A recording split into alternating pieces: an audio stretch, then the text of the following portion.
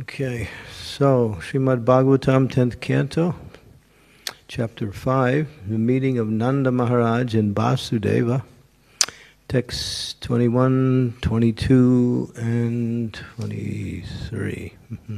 So we'll do 21. Tam drisva Om Namo Bhagavate Vasudevaya.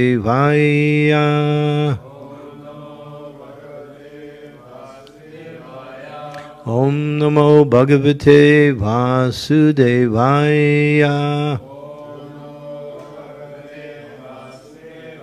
Om Namo Bhagavate Vasudevaya. Tam drisva sahat sautaya.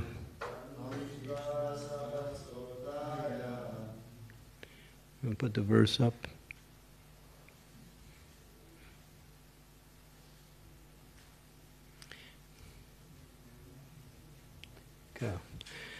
Tam drisva sahasotaya deha pranam ivagatam prita priyatamam durbhyam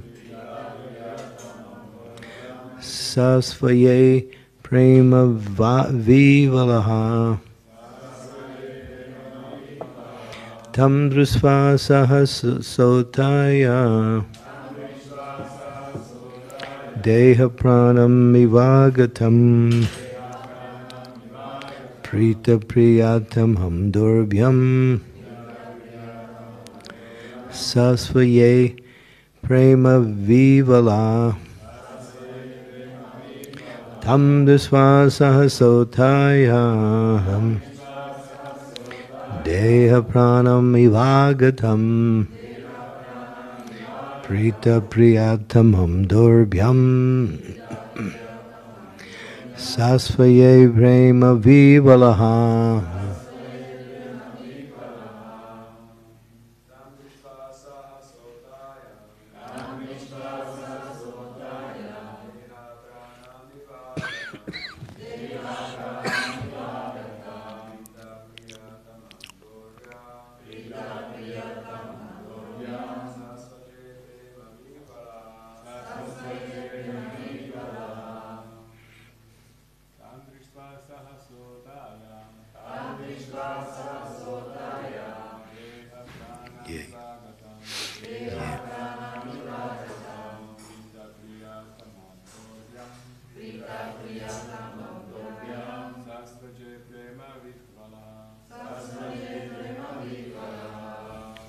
Ladies.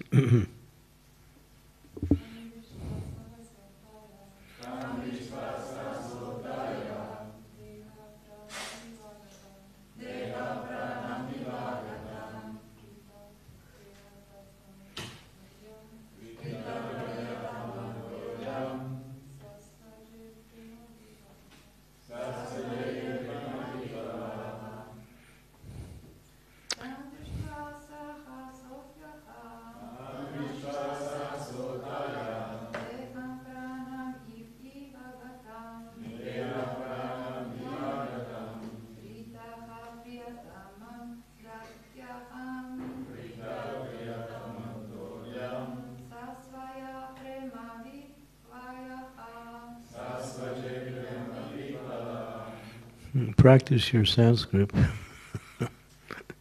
It's a little choppy. If you practice, you get it. And if you chant the Sanskrit mantras perfectly, you get transcendental realizations. These mantras are powerful. That's why when we chant the Hare Krishna Maha Mantra, we can actually associate with Krishna. So all the mantras, the Vedic mantras, especially the verses, actually bring about a certain consciousness. So if we chant these mantras according to how they're supposed to be chanted, then you actually get a very powerful experience from these mantras. It's not just saying some words. Mantra is everything, actually. It's actually called Shastra. Shastra means mantras are actually powerful weapons that bring about spiritual understanding, spiritual realization, and they can also be used as weapons to kill the enemy. Mantras are very powerful. especially the mantras in the Vedic, in the Srimad-Bhagavatam. So it's important we chant these according to how they're supposed to be chanted. Because if you say something different, you can create a different meaning. And that's what happened when there was one chanting of the mantras to create a demon to kill Indra. Chanted the mantra wrong. Instead of a long A, he did a short A, and he got a demon that was killed by Indra instead of the opposite. So the mantras, when they're pronounced clearly and exactly, they have a very powerful meaning and effect. So, just like when we chant Hare Krishna, Krishna Krishna, Hare Hare, Hare Rama, Rama Rama, Hare Hare. Not Hare Krishna, Krishna Krishna, Hare Hare, Hare Ramo, Ramo. You don't get it. It's not. There's no Ramo. It's Rama. Sometimes we chant Rama. So, so chanting the mantras according to how they're supposed to be chanted is a very important point of actually developing the proper consciousness and getting the effects of the chanting also. So practice, and because we used to do that, just practice chanting mantras all day, just verses from the scriptures, just read the whole Bhagavad Gita and just chant the mantras. And then actually it becomes you can actually feel the transcendental energy appearing through the chanting of the mantra. Very powerful. Okay.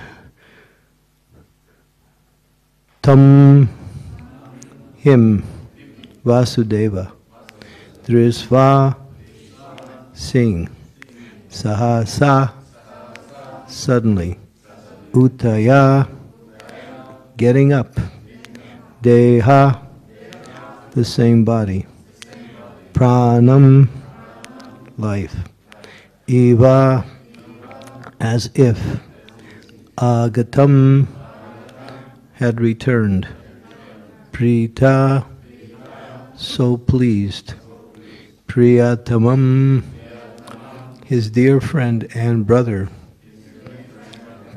Durbhyam by his two arms Sasvajay embraced Prema Vivalaha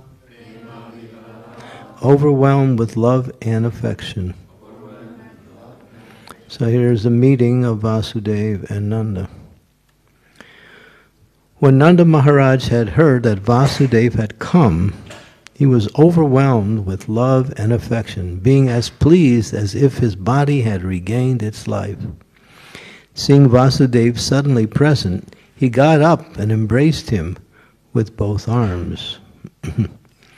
Nanda Maharaj was older than Vasudeva, therefore Nanda Maharaj embraced him, and Vasudeva offered him namaskara. Now here's also a very important principle, that when two people come and there is some affection, it is the senior one that offers the embrace and not the junior. Sometimes it's done wrong in our society. The junior one will want to offer the embrace. So that is not the proper etiquette. It's the senior one that comes and gives. Bhakti Charu Swami was very enthusiastic to embrace his godbrothers all the time. But we would never go up and embrace him. When he came to embrace, then accepting him as senior, then we would, respond to his embracing. Now this is proper etiquette, not that junior can go up and embrace the seniors like that. So we have to know this etiquette, because Vaishnava etiquette is the ornament of a devotee. How one practices the principles actually brings about the understanding of the spiritual culture as a way of doing things. So here, that's why Prabhupada only gives one line, 2 lines. He says, Nanda Maharaj was older than Vasudeva, therefore sometimes when 2 people are spiritually equal, then the older one is considered senior by age. Age is considered seniority, but spirituality is considered to be the supreme principle of seniority. It's like when Sukadeva Goswami appeared into the assembly of sages, although he was only 16 years old, everyone rose to greet him because they knew he was most senior spiritual, although he was younger. But when people are equal on the spiritual level, then it's the older person, one who is older in age, is considered to be senior. So. Okay? It's very helpful to know all these things because we're practicing spirituality, and there's a culture that allows spirituality to grow nicely, and so we follow the culture. We get a lot of the understanding of the process. And we avoid fences too. Okay, verse number 22. Pujita sukham asina prisvanamayam adritaham prasakta di swamajayor idamaha visampate. O Maharaj Parikshit, having thus been received and welcomed by Nanda Maharaj with honor, Vasudeva sat down very peacefully and inquired about his own two sons because of the intense love for them. Verse 23. Dvisvabartu pravayasaham idanim aprajasyate prajayasaya nivrittasya prajaya samapadyata. Translation. My dear brother, Nanda Maharaj, at an advanced age you had no sons at all, and you were hopeless of having one. Therefore, that you now have a son is a sign of great fortune. Purport. Here's some more interesting little points. At an advanced age, one generally cannot beget a male child. At an advanced age, one generally cannot beget a male child. If by chance one does beget a child at this age, the child is generally female. Thus Vasudeva indirectly asked Nanda Maharaj whether he had actually begotten a male child or a female child. Vasudeva knew that Yasoda had given birth to a female child, whom he had stolen and replaced with the male child. This was a great mystery, and Vasudeva wanted to determine whether this mystery was already known to Nanda Maharaj. On inquiring, however, he was confident that the mystery of Krishna's birth and his being placed in the care of Yasoda and was still hidden. There was no danger, since Kamsa at least could not learn what had already happened. Om Gyan Timidandasya Ganajana Salakaya Chaksu Unmilitam Yena Tasmai Shri Gurave Namaha Sri Chaitanya Manobhistam Staptitam Yena Bhutale Swayam Rupa Kadammayam Dadanti Swam Padantikam Nama Om Vishnu Padaya Krishna Prestaya Bhutale Shri Bhakti Vedanta Swaminiti Namani Namaste Saraswati Deve Gauravani Pacharine Nirvisesa Sunyavari Pastyatya Desatarine Vanchakalpa Tarubhisya Kripa Sindhu Vaevacha Patitanam Pavanebhyo Vaishnavebhyo Namaho Namaha Sri Krishna Chaitanya Prabhu Nityananda Sri Advaita Gadadhara Sivasadi Gaur Bhaktivinoda Hare Krishna Krishna Krishna Hare Hare Hare Rama Rama Rama Hare Hare. So, Vasudeva was a little concerned that Nanda Maharaj had known that his wife gave birth to a female child, but he didn't know. Actually, the actual story is, and it's quite interesting, that when Krishna was born, he was born in two places at once. He appeared in two places. In the jail cell of Vasudeva, and in the house of Nanda Maharaj. But no one could see Krishna as he appeared in the house of Nanda Maharaj. All they could see was a female child. But Yasoda actually had two children, both Krishna and Subhadra. But only the female child could be seen and not the male child.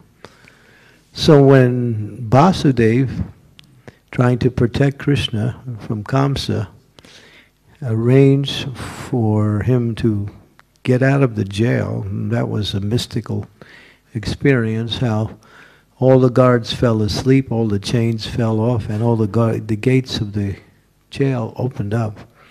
Vasudeva was easily able to sneak Krishna out of the jail in the middle of the night, cross the Jamuna River, and come all the way to Vrindavan, and then come to the house where Yasoda was, take Vasudeva Krishna, the Krishna that had appeared in the jail, and place it where Yasoda had given birth to a female child. He picked up the female child and left. Nobody saw anything. Everyone was asleep. But Krishna was also there, but unseen in his unmanifested form as Vrindavan Krishna, the two-handed form of Krishna. So when Vasudeva put the four-handed form of Krishna, Vasudeva Krishna, in Mathura, both Krishnas merged into one and became Vrindavan Krishna. And that's the actual understanding. Some scriptures don't make that point, but Bhagavatam does, to understand that Krishna actually took birth in Vrindavan also. And so, and now they want to understand whether Nanda Maharaj had known this. And obviously, when Vasudeva inquired about that, and he said, that you have a son is a great fortune. Nanda Maharaj didn't know that his wife gave birth to a female child. And so this was good because Vasudeva could understand that Kamsa was thinking that the child born to Devaki in jail was female. And after trying to kill her, which he wasn't able to do because she is the spiritual energy, she's Krishna's sister, she's Yoga Maya, she's powerful, then he became somewhat repentant and started apologizing to Devaki for killing all of her children. Of course, when the demons get defeated, sometimes they become a little humble, at least in this case. But didn't last for long. He went back to his demon nature after a few minutes. But somehow or other, the whole situation changed by Narada Muni coming and informing Kamsa that that child that you tried to kill is born somewhere else. So this, and therefore, Narada Muni wanted to speed up the appearance of Krishna in the world by saying that. And of course, then by Kamsa's spies, he understood that Krishna was actually living in Vrindavan, and that's when all of those demons were coming. You know, it was Putana, Sakatasura, Trinavarta, Agasura, Bakasura, you know, Keshi, Vyomasura, Aristasura. So many asuras were coming to Vrindavan to try to kill Krishna. But it's obvious you can't kill the Supreme Personality of Godhead. He kills everybody, nobody can kill him. He kills the non-devotees in the form of time, and he elevates the devotees by taking them out of their body and bringing them to the spiritual world. So Krishna is the actual person who nullifies all of people's material existence, either in the form of time or directly with the devotees in the form of bringing them back to the spiritual world. So no one can, but Krishna is, so the demons tried to kill Krishna in so many ways. And, but this was disturbing Krishna. Although the demons would come and sometimes Krishna would play with them, and like when Trinavarta came, Trinavarta was flying, he was the whirlwind demon. He came and Krishna was sitting on the lap of his mother Yasoda. And then he understood this demon was coming, so he became very heavy. And his mother couldn't understand, boy, this child is becoming so heavy. She couldn't hold him anymore, so she put him down. And that was Krishna's plan. And then when the whirlwind demon came, he could pick up Krishna. And Krishna wanted to go for a ride. He wanted to fly through the air and have some fun. So, there was this demon who was, self-styled airplane. And he was just riding around. And he was grabbing Krishna and trying to take him away. And he was going to try to kill Krishna. But Krishna was holding on really tight. He had his seatbelt on. And the demon couldn't do anything. Krishna had gotten a first-class seat on the airplane. And he was, he didn't want to leave. So he was flying around and Krishna was having fun. And then this demon couldn't get him. He wanted to throw him down on the ground and smash him. That was his plan. And then, but Krishna thought, all right, enough riding around. So then he became so heavy that the demon couldn't hold him anymore. And the demon came crashing down to the ground, smashed against the rock, and he was finished. Jai. Devotees like that when demons get killed, right? There's a class of people who engage in Krishna's pastimes, and they just like to hear about Krishna's dancing with the gopis in Vrindavan. But they don't like to hear about Krishna's killing demons, because they think, what's this killing business? It's more like, but Krishna kills the demons in order to free them from their demoniac activities and liberate them and bring them out of their material suffering. So he's actually giving them the benefit by removing their...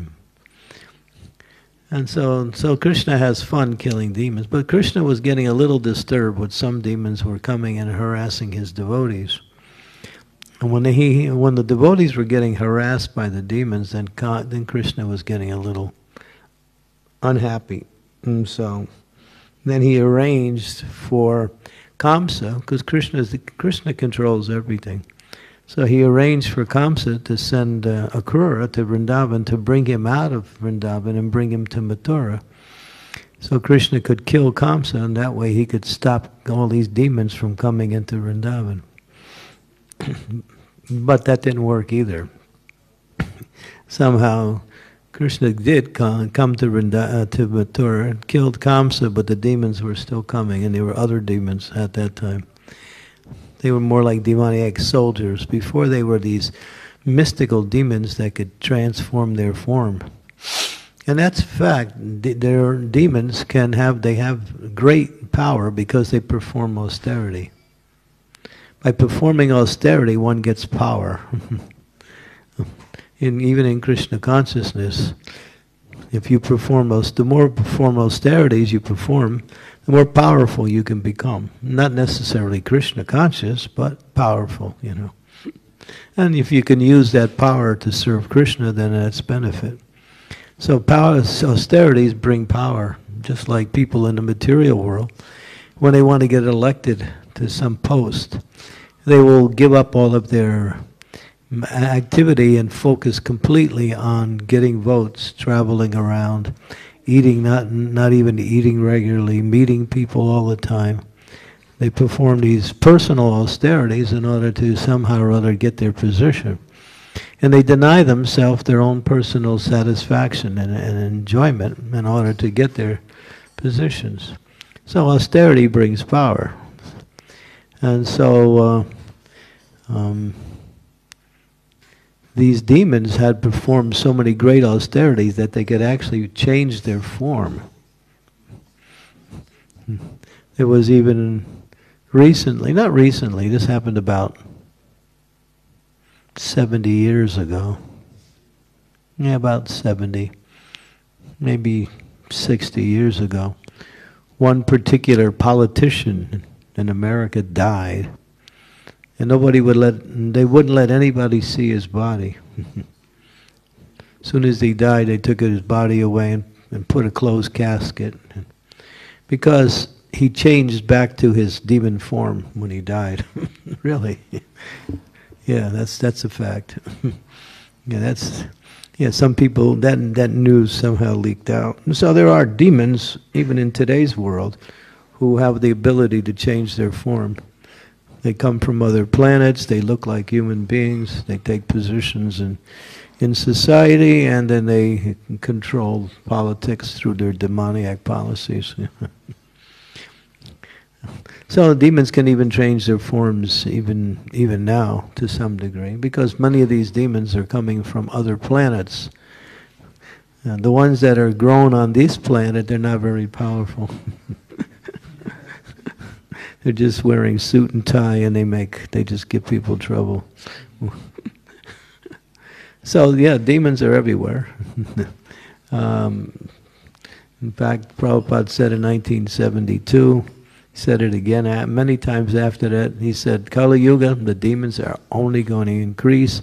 He said the devotees are going to have more trouble, but don't worry, Krishna will save you. Just take shelter of Krishna. He saved Devaki, he saved Prahlad Maharaj. Therefore, he will save the devotees, because the whole world is full with demons. We can't even recognize them. They look like nice guys. They give in charity. They also, look very handsome looking. I mean, Ravana was so handsome. He had so many wives. He was very, very physically attractive, Ravana. So demons can even look very nice. They also behave very nice in public, but behind the scenes they may be something else. So that's a demon. Anyway, so Krishna paritranayam sadhunam vinasanaya chaduskritam dharma samstarpanartaya sambhavami yuge yuge vinasanaya chaduskritam. So Krishna comes to this world to purify the world by eliminating the demons. So sometimes the devotees ask, well, where's Krishna now? There is so many demons. And Prabhupada said, he's here. Just chant Hare Krishna, Krishna Krishna, Hare Hare, Rama, Hare Rama, Rama Rama. And Kali Kale Namarupa Krishna Avatar. And Krishna is incarnated in this age as his holy name. So he is manifested in his form as the holy name, which are meant to destroy the demonic population and bring about an age of spiritual enlightenment. That is the chanting of the holy names of the Lord. So we should try to chant as much as possible. Prabhupada said 16 rounds. We give you 16 rounds because that's all you can do. But he made it easy. When Prabhupada first started the movement, he said 64 rounds a day. That was his first declaration. But the devotees at that time protested that they couldn't do it. It was too much. Jai Shri Shri Panchatattva Ki Jai. So Srila Prabhupada said, all right, 32 rounds. And then there was more protest. This was the early day. We don't have time, Prabhupada. How are we going to do everything else? Prabhupada said, all right, 16, no less. So he gave us the bottom line, but he used to say, he said, 16 rounds on beads, innumerable rounds off the beads. In other words, chant always. Whatever you're doing, you can also chant Hare Krishna. Because chanting the holy name means you actually are on the transcendental platform. you're free from the influence of the material energy, and you're actually connected with the process of devotional service in a very real way. So if we make that policy of chanting as much as possible, practice that, and it doesn't come easy, because to chant all the time is something that comes by way of spiritual advancement, but one can practice to chant more and more. And the whole idea, which is the essence of spiritual life, it's mentioned in the Bhagavatam, that out of all of the regulative principles, there are 64 regulative principles. You read the Nectar Devotion, goes a whole list of things to do, things not to do. You know, just like, I don't know, things to do is take prasad. Things not to do is don't eat food that is not offered to the Lord. Things to do is to, there's so many things to do. Every day hear Srimad-Bhagavatam. Things not to do is, don't waste time. When there's so many do's and don'ts in deity worship also. How to do deity worship properly. Just like, one should not talk loudly before the deity. One should not chastise another person before the deity. These are just some principles of rules and regulations. One should always sit properly before the deity, with, like this. Or if you have to sit in the chair, that's nice too. But sit straight when you sit in the chair. Because, we're presenting ourselves before the Lord. He's there in the form of the deity. So we should, it's not like, we're just like hanging out,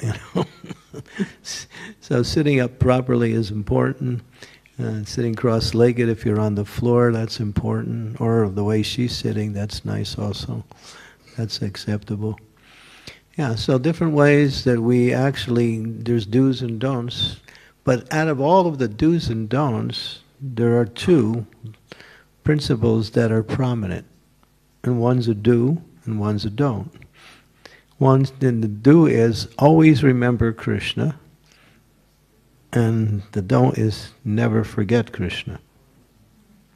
So we have to remember Krishna, and we have to remember not to forget Krishna. That's all. By practicing that, you're on the transcendental platform automatically, because remembering Krishna means you're on the spiritual platform. You're connected with Krishna. Krishna is there through smaranam. That's why when we shravanam, hearing, kirtanam, chanting, and if when one's hearing and chanting are continuous, then smaranam becomes easy, natural. But we can't go right to smartam if we're not doing shravanam and kirtanam. It's difficult to go right to the process of smartam. We have to hear more and more and chant the glories of the Lord. That's why we have these classes, we have kirtans, we have various functions, so we can chant the glories of the Lord. By chanting the glories of the Lord, we can also make our own program to chant the glories of the Lord individually. Then it's easier and easier to remember the Lord. And when you remember the Lord, then that's perfection. That's perfection. And when you remember Him with love, then that is the supreme, ultimate perfection, or the goal. Okay, so these are some points to think about. So the holy name is actually the foundation by which all of our advancement in Krishna consciousness is executed.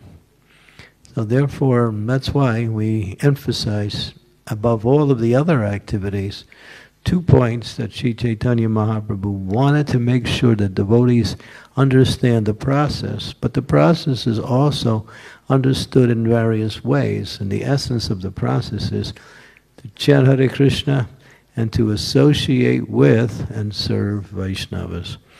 These two things are the foundation by which everything else follows nicely. Chanting the holy names, Vaishnava Seva, and Vaishnava association, like that. And then we can add one more, Jivadoya. And Jivadoya means preaching, or giving the mercy to others. Okay, any questions, comments? Yes. Hare Krishna. Do we have a microphone for the...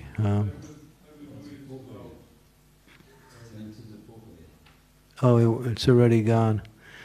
We're microphoneless. Yeah, okay, I'll repeat your question because nobody on the scene can hear you.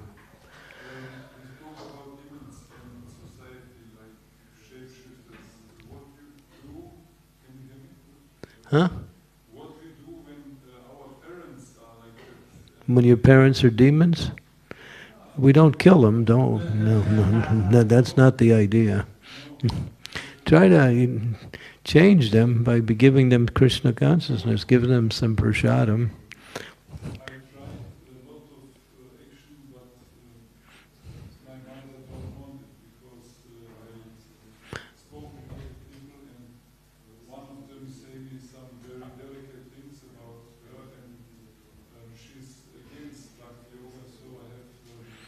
Around the last year maybe, and she don't know that I'm happy because I'm a big boy, big guy, so I don't have to say what I said I go to Ljubljana, and she's totally against it. She's also afraid because I have Narasimha there for my altar. And she has a what? You have Narasimha on your altar at the house.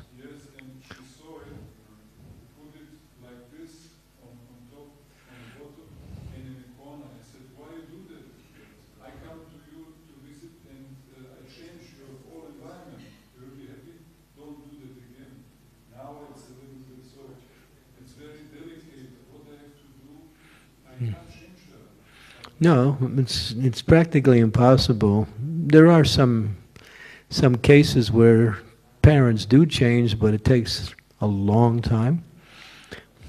And depending on the parent, some of them are, don't believe in God, or some of them are very strict Christians, and they think that she's a strict Christian, right? No,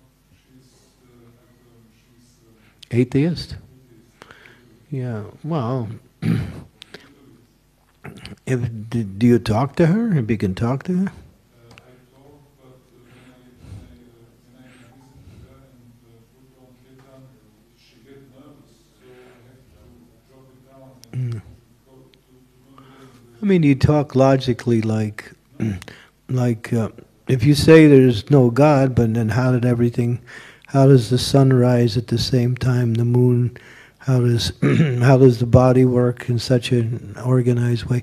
Who created all this? It's not no logic. Huh? Well, usually with the atheists, we can't do anything. But I mean, we have there's situations. I know one disciple of mine. She's aspiring for me, and her husband was really a demon. I mean, he was a first-class demon. He was the best of all demons from Croatia. And one day, when his wife came into the temple, and she brought her daughter with her at the Sunday feast, he came so angry, he came running into the temple with his shoes on, and grabbed the daughter and ran out. I think you were there that night, yeah. So I saw the whole thing. Well, we didn't want to create any problems, so we just let him go. But after some time, the relationship fell apart, and So you can try to help your mother by giving her prasadam. Prasadam is food. You can say, this is some nice food that... I don't know how, if you say it's coming from a temple, that's a problem too. Tell her you can say, one of my friends in Ljubljana made some nice food and he wants to give it to you, so here. You can say something like that. Because if they take prasadam, they gradually actually change, go slowly. It may take a long time. There was also one lady also in Croatia. So a lot of demons there. Her father was first class. We used to call him Harani Kashipu. So, but she would sneak and give him prasadam every once in a while, and sometimes he ate it, sometimes he didn't. So yeah, it's not an easy thing. So you can just pray for her like that. Be nice to her. It's still your mother, you know. Yeah. Well, yeah. But if you don't have to live there, it's better for you. Oh, okay. Oh, she's in Germany. Oh, okay. Well, then you're okay now.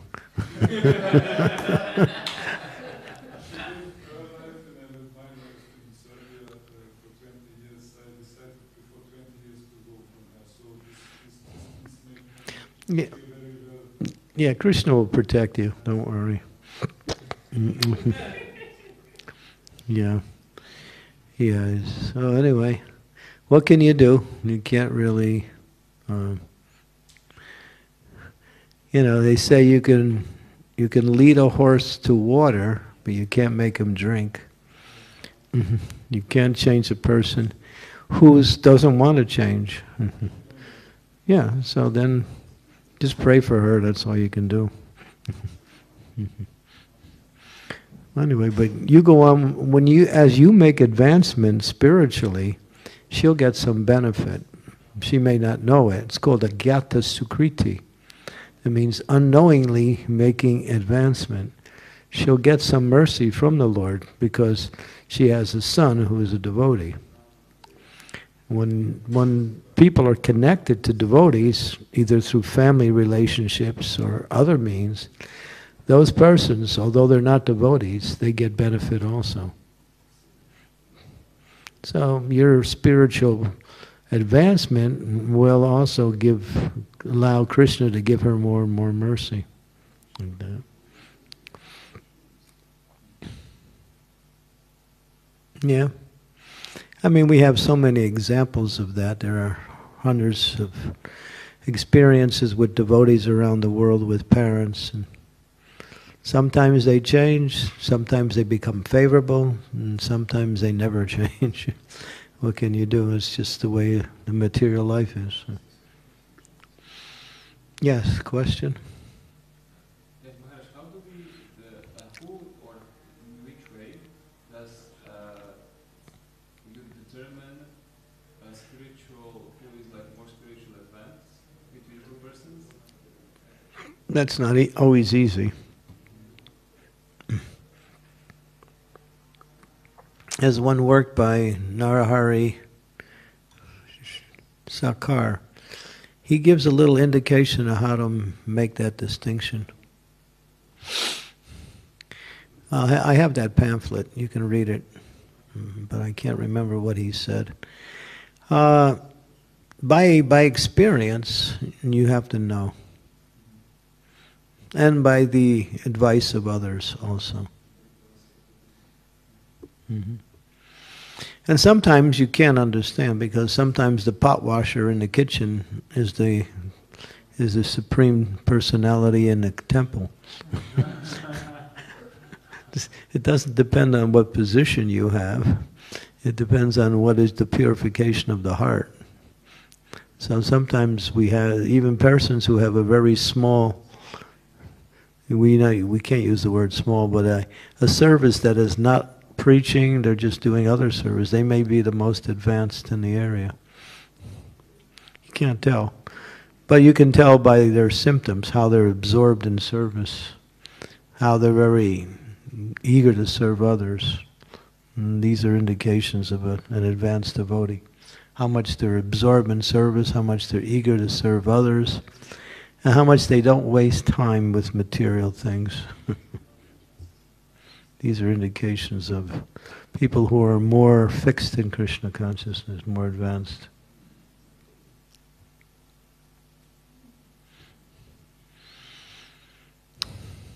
Yes, Hare Krishna.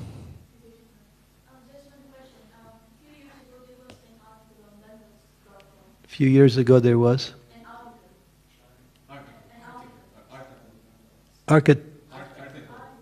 Article. Social media article.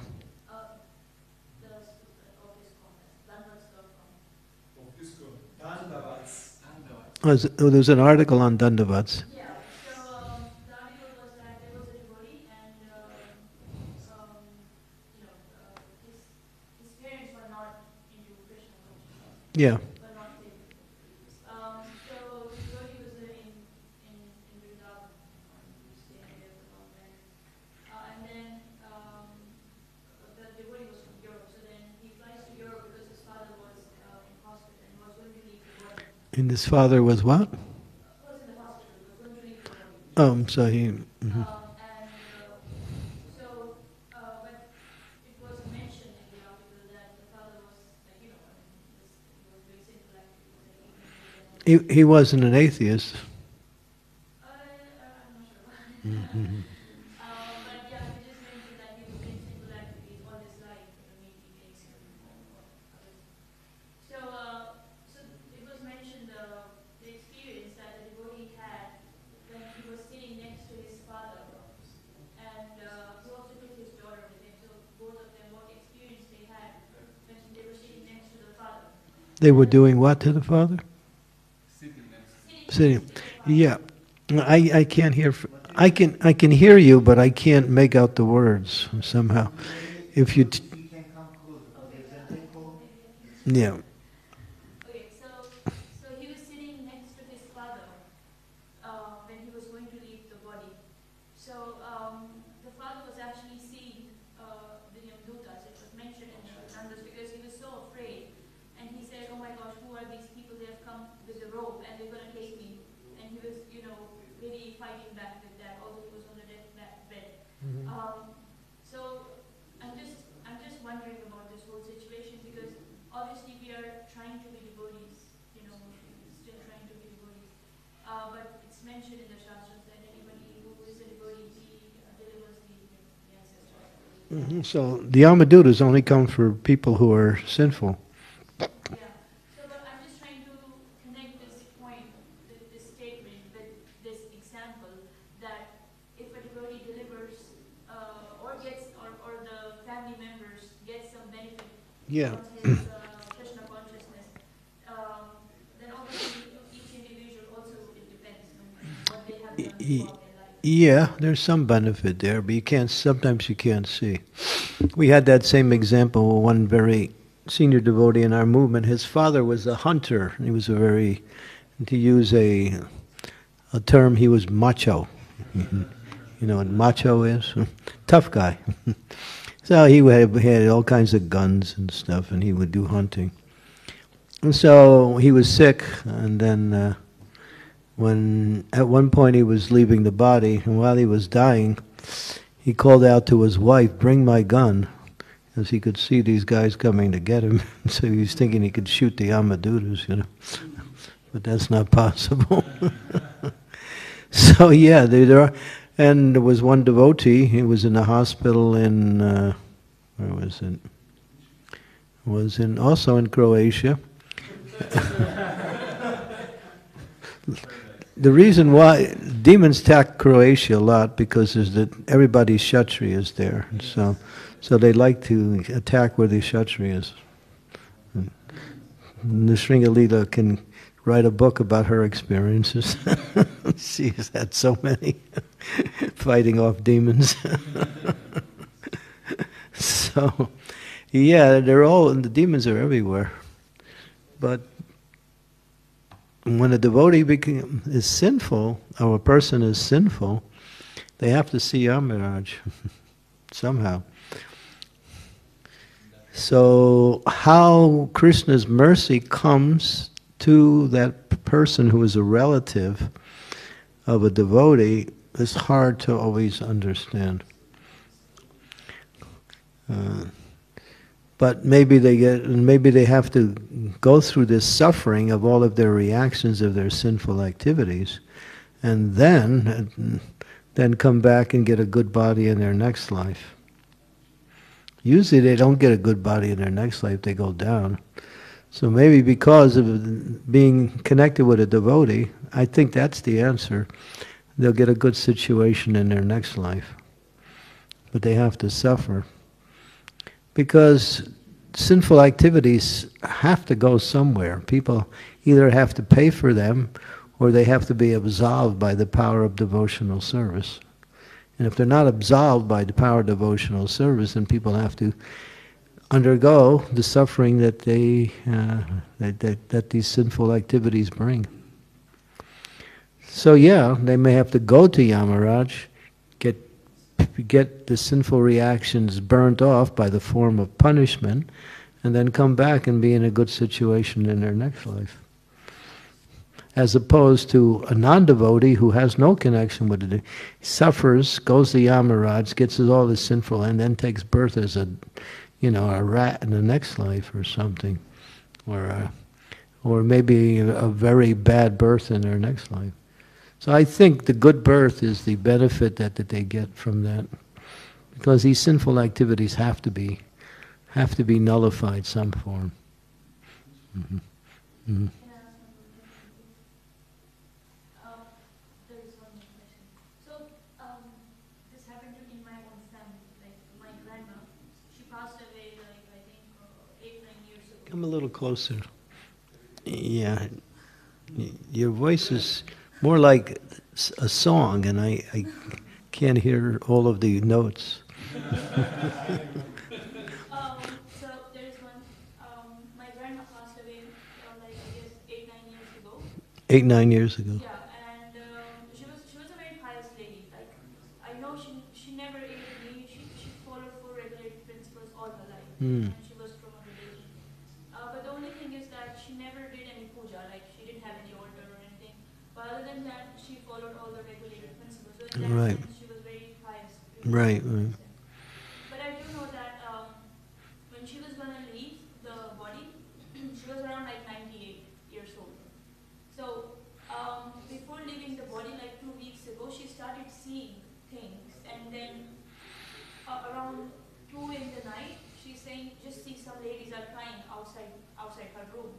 Somebody was outside crying? Her room, and she said that they are crying, and obviously we couldn't see, but she was seeing. She told us in the morning.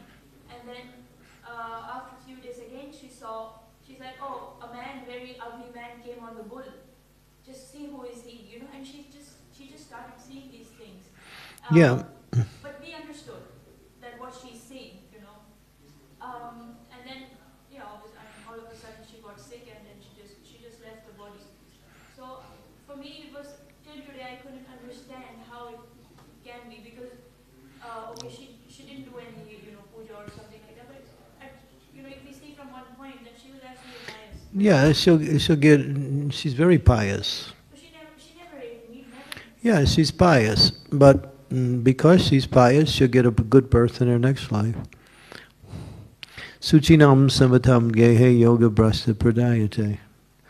That when accumulation of pious activities brings about a very auspicious birth in the next life. So she'll be born in another pious family or in a very rich family, either one.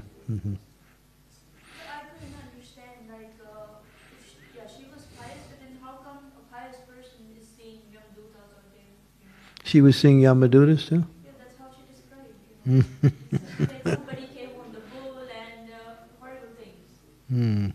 So, I didn't see. Maybe, you never know. Can you actually say that she never did anything wrong in her whole life? You can't see that even in her early part of her life. But the only way you can get rid of your reactions to pious activities and sinful activities is by devotional service. Otherwise, you have to go through that. Karma builds up and then it comes in the form of reactions in different ways. But devotees are free from karma because they perform devotional service. So only by devotional service can you nullify the reactions of your karma. If you don't do any devotional service, then you have to get the reactions of your karma, good and bad. King Nirga, he was a very pious king. He was giving in charity to the brahmanas, but somehow he did some fault in performing charity. And he had to suffer for that fault because he offended a Brahmin. So when it came for time for death, when he died, he was requested, do you want the results of your pious activities first, or do you want your results of your impious activities? And he said impious, so then he took birth as a lizard. He was a pious king, never performed any sinful activities, except that he didn't make offense against a Brahmin, accidentally actually. So whatever your grandmother did, there might have been something there that causes her to get some reaction for something negative. Because living in the material world, you can't help but performing sinful activities. And if you step on ants, you have to pay for that. If you're breathing germs, you have to pay for that. You're killing living entities. But if you're a devotee, then you're free from that. So that's why devotional service nullifies all previous karma and present activities too. So just living in the material world, you have to perform sinful activities. It's just automatic. It may not be severe, but still. And unless you atone for that, then that reaction comes at one point in life. Or maybe at the time of death. It'll come at one point or another. The example is King Nirga. That's the perfect example. Very pious king. But one offense to one brahmana, and that was all, and then he had to take birth as a lizard. But Krishna pulled him out of the well, and then he came back, and then he got the mercy of Krishna, because he was such a pious king, and but he had made that one mistake. But he didn't atone for that mistake. So pious activities do not nullify impious activities. They don't. Only Krishna consciousness nullifies. You know, everyone's accountable for whatever they do in the material world. That's why even now devotees are still getting some of the results of their karma, but they're getting it in a small way. A small way. Prabhupada said, you are a murderer in a previous life, you came to Krishna consciousness, you're engaged in devotional service, you cut your finger. So the reaction is there, but minimized. But at one point, when you stay in devotional service, and after some time, then there's no more karmic reactions. Because we've been building up karmic reactions for thousands and thousands of lifetimes. So your grandmother may be getting something from her previous life that wasn't cashed in this life. The karma stays there, life after life after life, until you become Krishna conscious. Only then. That's the power of devotional service. It nullifies all, and even pious activities. The results of pious activities are also nullified. Like, you may say you were destined to become rich. And so you came to Krishna consciousness and you didn't get the money. Haribo. Because Krishna didn't want you to go back to the material world. So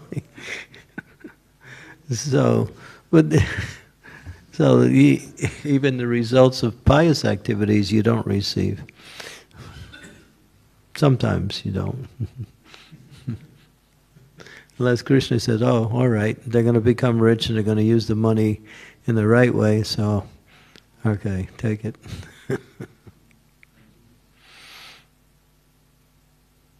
Prabhupada would say, I was destined to be more wealthier than Birla. Birla was the topmost entrepreneur in India. He was the richest person. Prabhupada said, I was destined to be even more, but when I came to Krishna, Krishna took it all away. But now he says I have more money than Birla anyway. But I'm using it for devotional service. Yeah. Yeah. Yeah. Hare Krishna, thank you. Yes. Sometimes I realize that at the beginning of when I became devotee, I was so fanatic about everything that I see that my fanaticism disturbs the faith of others. You can be fanatic for the right thing. If you're fanatic for the right thing, that's okay. That means I don't want to miss Mangalarti. I want to chant my rounds every day. I don't want to waste time. I don't want to eat anything but Krishna Prasadam. Good fanatic. But I was doing, for example, the baby was sick, my wife didn't know what to do, she was struggling, I said, I need to chant. So this was the... Well, you have to be practical too.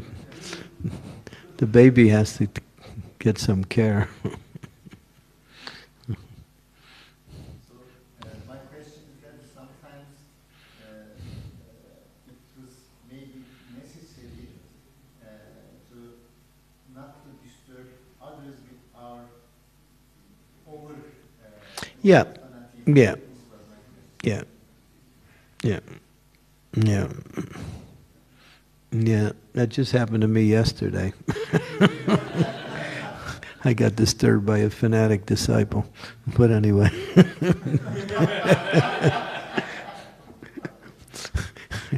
It was a big one too, so what to do? It happens. But we don't want it to happen.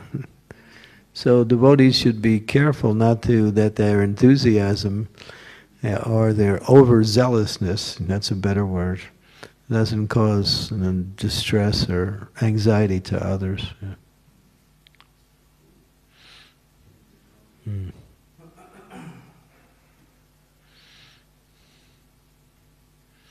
Like I was riding a train one time and I had my earphones on and I was chanting, but I didn't know that I was chanting loud and people around me were, and then somebody said, you know, calm down, you know. So yeah, I did, because we have people, we don't want to disturb people, so. Sometimes we disturb them because they need to be disturbed, but that's another thing. But generally we were always respectful to others.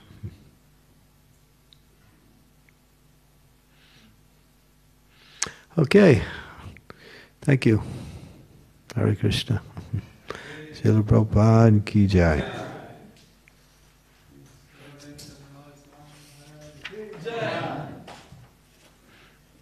Ananta Prabhu ki jai.